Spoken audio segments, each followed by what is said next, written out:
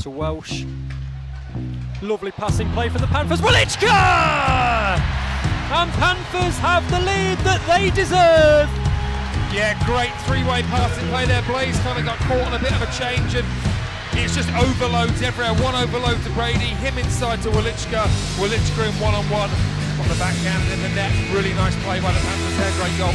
Lovely moving close, as you say, Dan, from Brett Waliczka with 11:32 to go in the first. That's his 13th Elite League goal of the season. Oh, now a chance of a breakaway. It's Jordan Council. Council round bounds. Jordan Council beats Van Bounds and Panthers take the lead. A superb finish by the British youngster. Panthers ahead by 1. Great stick handling by Council. Stayed cool. Goes around bounds and puts it into the net. A really good finish by Jordan Council. It's his 7th of the season. And I think many will argue that's his best of the season. He goes ahead to Levin, and Levin's got a bit of space. David Levin, oh my word, what a finish!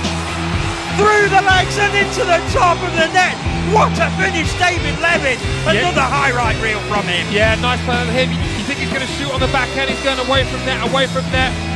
And then through the legs and in the net. Great play there by Levin. Nice piece of individual skill, beats Bounds on the blocker side. Yeah, it's a massive hole now for the Devils.